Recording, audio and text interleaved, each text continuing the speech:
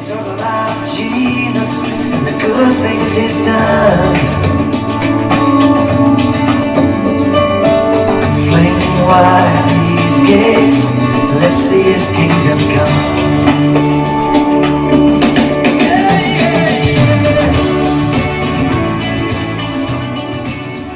We're doing Bible study and discussion. Let's open with prayer. Father God, we ask that you open our minds to the gospel.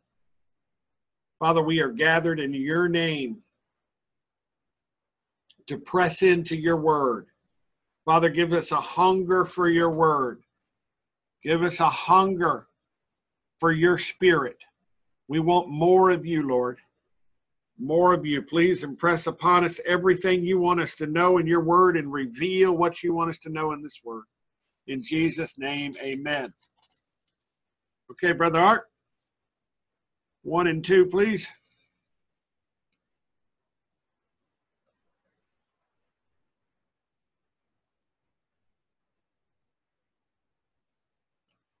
Are you there? Yeah. Okay.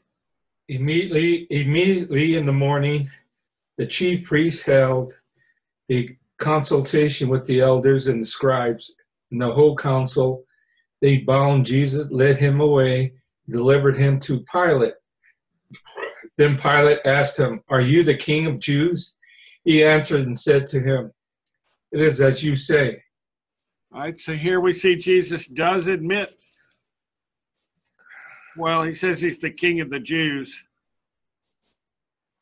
He doesn't admit he's God right there, or that he's the son of God, but he does say he's the king of the Jews. Now, is that the same as the Messiah? I'd have to research that. Okay, Brother Ricky, 3 and 4. Wow, Ricky's sideways now. I'm having to move room so I can see. Come on, cut light off in there. So give me this. 3 and 4. 3 and 4, please. Sorry, guys. All right. And the chief priest accused him of many things, but he answered nothing.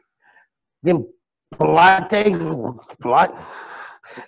asked him again, saying, "Pilate, do you need any? Do you answer nothing? See how many times they testify against you." Amen. Thank you. Pilate saying, basically, put your back on mute. That breathing's heavy. We are recording. Brother And there was one named Bartlett who was chained with his fellow rebels. They had committed murder in the rebellion. Then the multitude, crying aloud, began to ask him to do just as he had always done for them.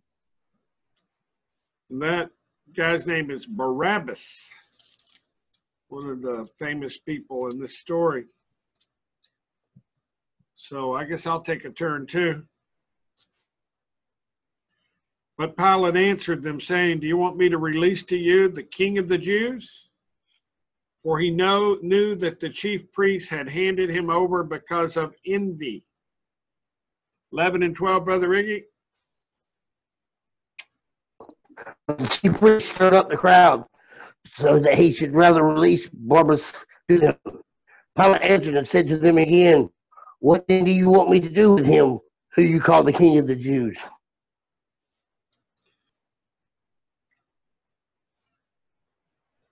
So they cried out again, "Crucify him."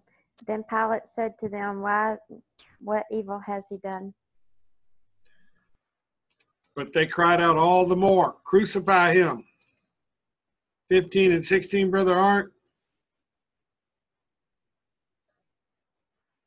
Then the soldiers led him away into the hall called... I think you got 15, Art. To go back to 15. Okay, so Pilate, wanting to gratify the crowd, released Barnabas to them, and he delivered Jesus after he scourged him to be crucified.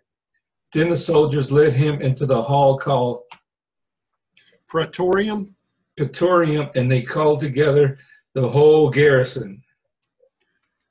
Okay, 17 and 18, Brother Nate. Okay. And they clothed him with purple, and they twisted a crown of thorns, put it on his head, and began to salute him. "Hail, King of the Jews." 19 and 20, Ricky. Then they struck him on the head with a reed and spat on him. And bowing the knee, they worshipped him. And when they had mocked him, they took the purple off him, put his own clothes on him, and led him out to crucify him. Simon, a Cyrenian, the father of Alexander and Rufus, as he was coming out of the country and passing by to bear his cross. And they brought him to the place Golgotha, which is translated place of a skull. Good. 24, Brother Art.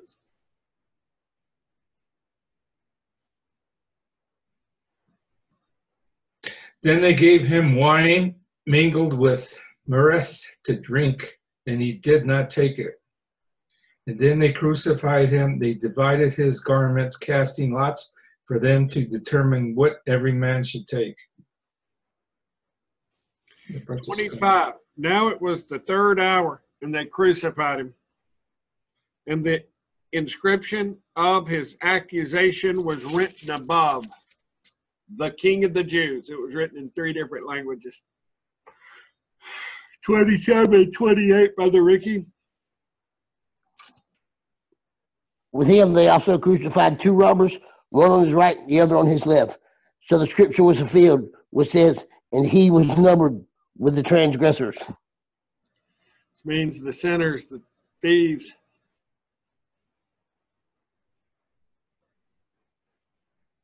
And those who passed by blasphemed him, wagging their heads and saying, Aha, you who destroy the temple and build it in 3 days. Save yourself and come down from the cross. Good job. 31 and 32, Brother Art. Let the Christ, the King of Israel, descend now from the cross, that he may see and believe. Even those who were crucified with him, revealed in him. Now when the 6th hour had come, there was darkness over the whole land until the 9th hour. I think you skipped 31 there, Artie. Okay. Yeah, go back and pick it up. Okay, likewise the chief priests also mocking among themselves with the scribes said, he saved others. He saved others. Himself he cannot save. What a bunch of scumballs. Yeah, exactly. So then 32, let the Christ, the King of Israel, descend now from the cross, meaning come down if you're God, that we may see and believe. Even those who were crucified with him reviled him. Now this doesn't talk about how one thief believed in him. Now when the 6th hour had come, there was darkness over the whole land until the 9th hour. 34 and 35. Ricky, Art, go back on recording. So I'm sorry. Yeah, that's all right. In this 9th hour, Jesus cried out with a loud voice, saying, Eloi, Eloi, lama sabachthani? That's good. That's how I say it. Is it okay? Which is translated, my God, why have you forsaken me? Some of those who stood by when they heard that said, look, he is calling for Elijah. So y'all have heard me explain this before, I believe. I don't know if we've got it recorded, but basically, Jesus always referred to Father, God as Father. He never referred to him as God until that point. But he had to take all our sin, Rick's, all the way back to, I guess, Enoch's, back in the pre-flood days, all the way for as long as the earth exists. All sin, curses, everything, sicknesses, all came flooding into him at that point. My guess is it was completely overwhelming in that God had to turn his back on him at that moment as all that stuff came into him. And someone ran and filled a sponge full of sour wine, put it on a reed, and offered it to him to drink, saying, Let him alone. Let us see if Elijah will come to take him down. And Jesus cried out with a loud voice and breathed his last. So breathed out, his spirit ascended. Well, really descended in this case. Art, 38, 39. Then the veil of the temple was torn in two from top to bottom. So when the centurion who stood opposite him saw that, he cried out like this and breathed his last, and he said, "Truly this man was the Son of God." And another example of somebody who's saved before Pentecost. Those guys were debating that. That's an example that would prove Chris right. Anyway, that's off topic. The veil in 38, true fact, torn from top to bottom. Before Jesus in the blood covenant, no one but the priest could go in once a year to the holiest of holy areas in the temple.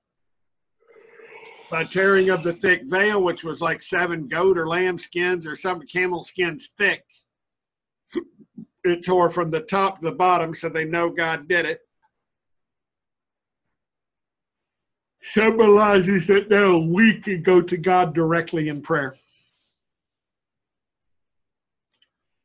40, there was also a women looking on from afar, among who were Mary Magdalene, Mary, the mother of James the Less, and of Joses and Salome. Okay, 41, 42, Rick.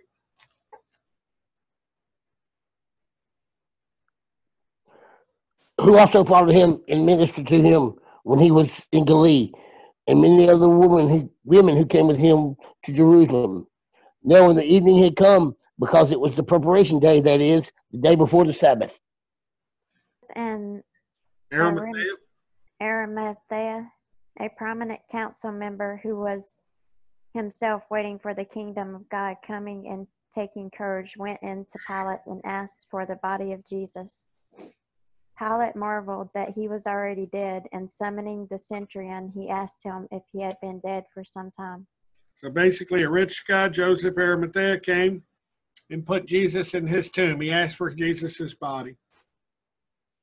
45, 46, Brother Art. So when he found out from the centurion, he granted the body to Joseph. Then he brought fine linen, took him down, wrapped him in linen, and he laid him in a tomb which had been hewn out of the rock, and rolled a stone against the door of the tomb. Go ahead, Artie. And Mary Magdalene and Mary, the mother of Joses, observed where he was laid. All right, so that concludes chapter 15 in the book of Mark. I think we only have one more chapter.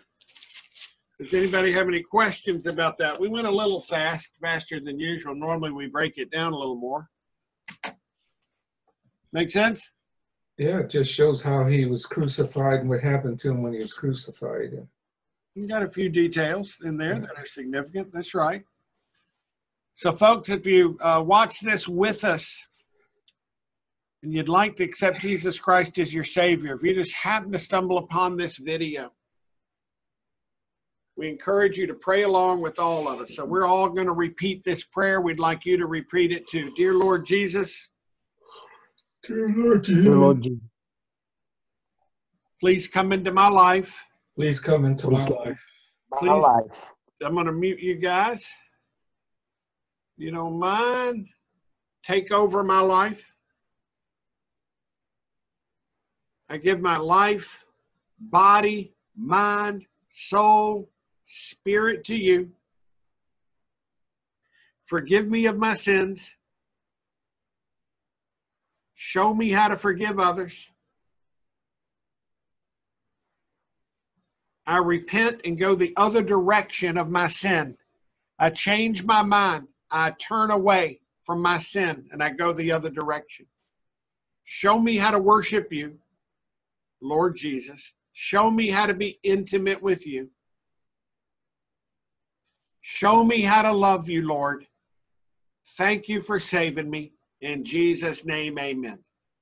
So, folks, if you said that prayer with us, we here at Deliverance Revolution believe you were saved. We thank you for watching this very short video and discussion. Join us next for Mark 16. Oftentimes, we do get into more discussion. If you'd like to join this group, go to deliverancerevolution.org and look for the link up top, I believe, that says online prayer room or online deliverance room. and that will show you how to download the Zoom software, and you can join us directly. There's also a link on the website at deliverancerevolution.org that says prayers. There's many good prayers you can dive into. If you need to talk to us, hit the Contact Us link and fill out the quick information. We love you. God bless you, and have a great day. Bye-bye. They talk about Jesus and the good things he's done. Fling wide these gates, let's see his kingdom come.